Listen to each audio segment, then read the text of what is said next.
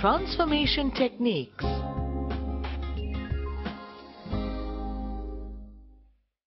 Different techniques are used to introduce vectors into plant cells.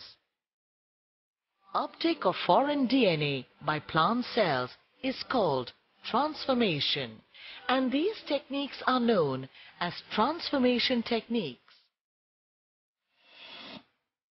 Transformation techniques can be grouped into two categories. The first is Agrobacterium mediated transformation. Agrobacterium tumefaciens is a widespread bacterium which infects plants and forms crown galls.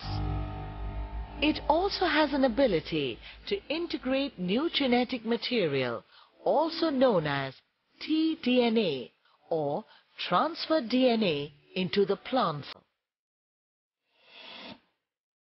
Ti plasmid, that is, the tumor-inducing plasmid, is used in this technique. Ti plasmid contains functional regions such as tDNA, Vir region, which regulates or directs the transfer of tDNA into the plant cell. Ti plasmid, either co-integrated or binary, containing transgene, is introduced into Agrobacterium. Agrobacterium is then co-cultured with plant cells to be transformed for about 2 days. During the 2 days, the tDNA becomes integrated into the plant genome and transgene gets expressed. Such transformed cells become resistant to antibiotic kanamycin. Kanamycin allows only transformed plant cells to divide. The second category of transformation techniques is direct gene transfer. Introduction of DNA into plant cells without the involvement of a biological agent such as Agrobacterium and leading to stable transformation is known as direct gene transfer. The spontaneous uptake of DNA by plant cells is quite low. Therefore, different chemical and physical treatments are employed to facilitate the entry of DNA into plant cells. Let us learn different methods used for direct gene transfers. The first method is a chemical method. Plant protoplasts are suspended in a transformation medium rich in magnesium 2 ions. A linearized plasmid DNA containing the gene construct is added to the protoplast suspension.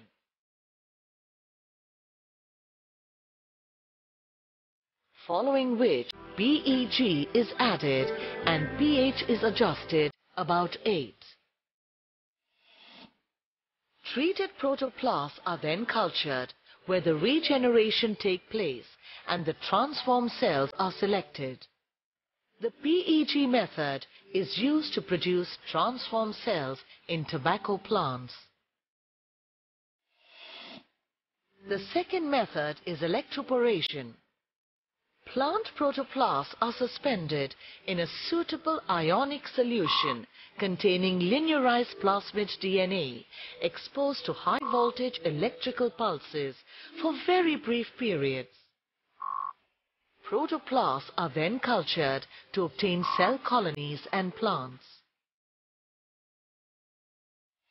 Electroporation has been used to produce stably transformed plants in species such as tobacco, petunia, maize, rice, wheat, etc.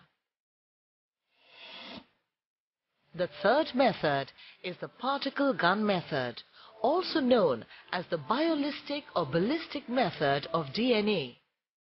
In this method, 1 to 2 micrometer tungsten or gold particles coated with the DNA to be used for transformation are accelerated to velocities which enable their entry into plant cells. Particle acceleration is carried out with the help of a device which accelerates particles either by using pressurized helium gas or by the electrostatic energy released by a droplet of water exposed to high voltage.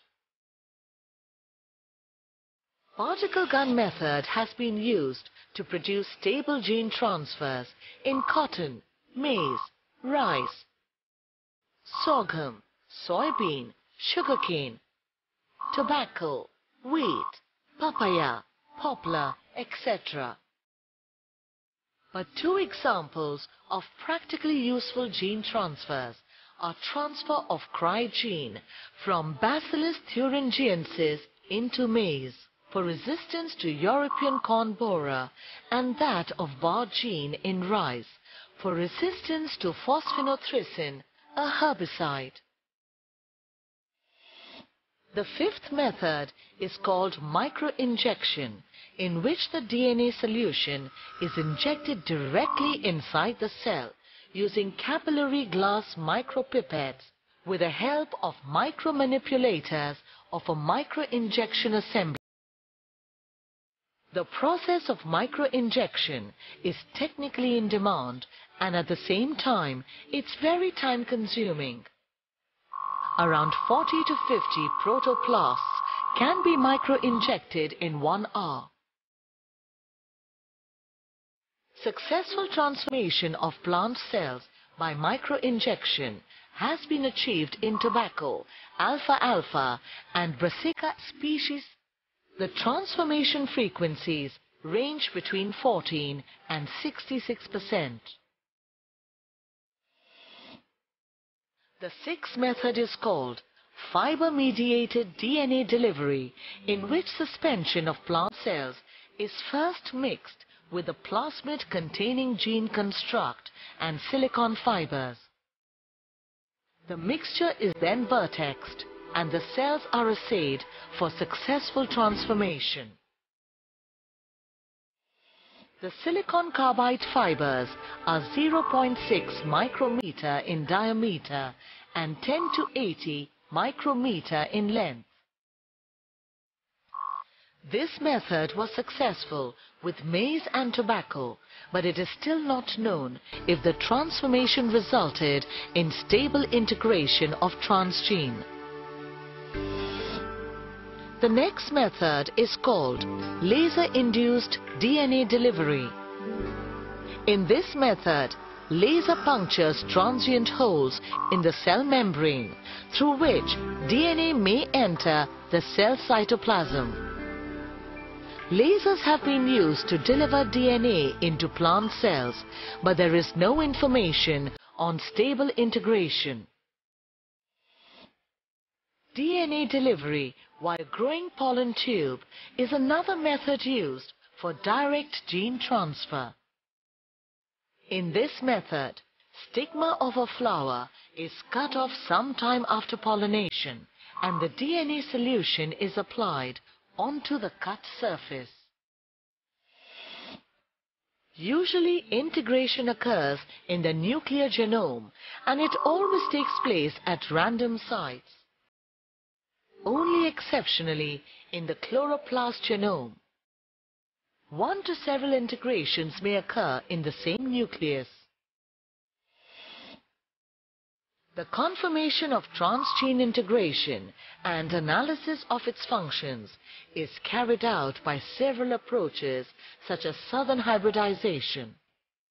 In this process, the DNA is extracted from a transgenic individual and is digested with suitable restriction enzyme.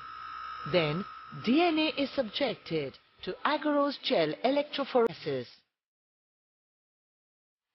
Fragments of DNA are denatured into single-stranded form by an alkali treatment and are then transferred onto a nitrocellulose filter membrane.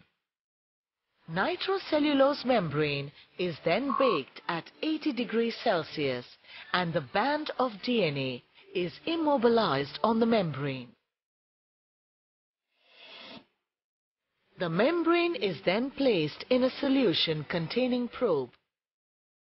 A probe is the DNA molecule which is used to detect and identify the DNA fragment or transgene that is complementary to the probe. A probe will always have base sequences complementary to the DNA fragment to be identified.